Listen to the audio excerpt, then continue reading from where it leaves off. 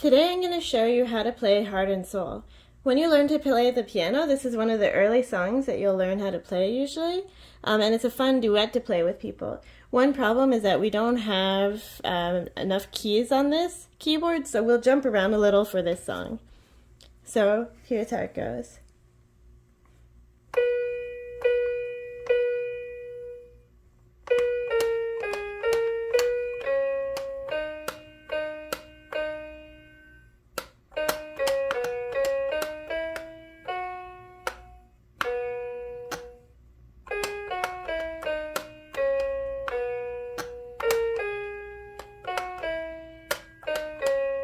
Now let me do it one more time faster.